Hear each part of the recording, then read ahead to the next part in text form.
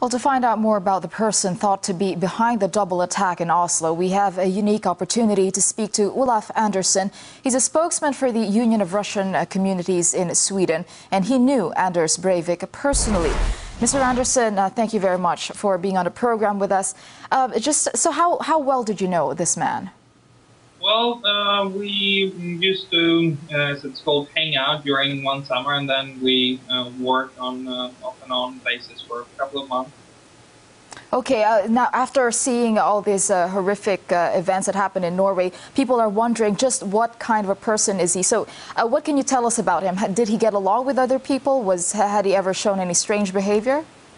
Well, I mean, absolutely nothing as anywhere near that, and I mean it would have been unimaginable, but of course there has been some small things which probably don't explain this, but I mean he have had an ego, and especially so to speak, in relation to girls, he had sort of a picture of himself which was rather inflated. And sometimes it would sort of cause friction if, for example, the fairer sex would prefer other guys who would working with us, who would be like, for example, Pakistanis that we have working with us. But and that would kind of a little bit set him off. But it was still on such a like mundane scale, and guys when they're 16, 17, 18, say lots of stuff, and it didn't come out as radical or ideological thought through. It was more like irritation, anger, that kind of stuff. So he was a very opinionated person, though. Not really. Not really. I wouldn't say that he came across as opinionated. He came across that sometimes, if I may use that word, it used to bug him sometimes that girls would skip, him and maybe pick some guy who's Pakistani. Okay. Yeah.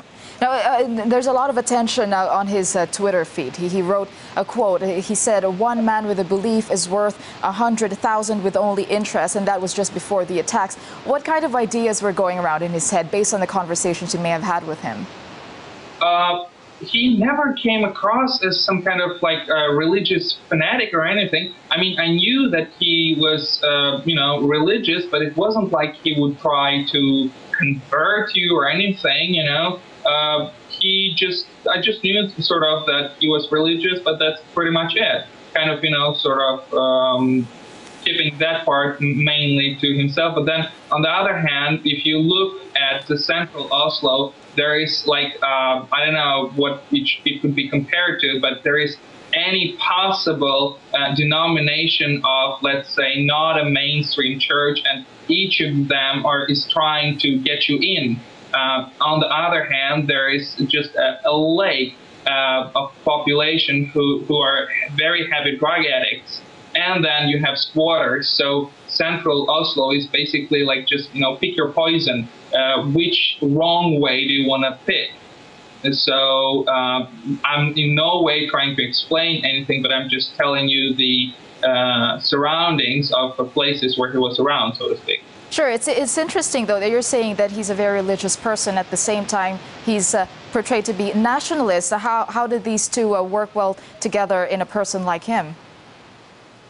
Well, at the moment when I knew him, I would not describe him as a person who is very thought through ideologically. I would more describe him who is simply bugged, irritated, sometimes even all the way to the anger, that like he would be angry that he would be, so to speak, second to some person of, let's say, Oriental or Pakistani origin, but not more than that. I did not get this thought through ideological vibe from his conversation.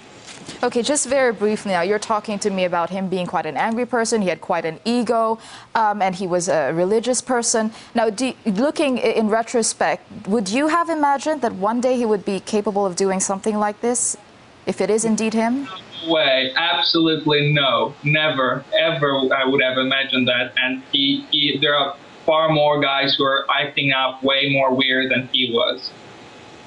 Okay. Now, how do you think he got these ideas into his head in the first place? You kept talking about stories in his relationship with girls and church. Do you think it's somewhere there that he got these ideas into his head? You just have to look around central Oslo, and it's like a cloac of people who have very radical religious views, all the way ranging from like Muslim, Christian, and then you have people who are squatters with the leftist ideas. And obviously he has managed to find some right-wing groups, so I'm not generally surprised that people find very extreme ideas in central Oslo. Okay, just one more thing. What you kept saying that he got irritated. What was a topic, for example, that really got him irritated or angry? That would be if generally a guy or him, and more generally maybe a guy would be picked over, and then somebody would go out with let's say somebody from the Orient instead. That would be one of the things that would set him off. Okay, why do you think he did this? There are speculations about the reasons behind why he would commit such a crime. Why do you think, based on what you know of him? I have no idea. I could not imagine. I cannot even imagine that he could do that. He must have been somehow brainwashed or something. He must brainwashed by who? By his Christian fanaticism, the religion, or nationalism? Who's he brainwashed by? I don't know. It's anybody's pick, but I'm just saying that in central Oslo, all of that is defined, and if you are just there, you will be approached by these people constantly.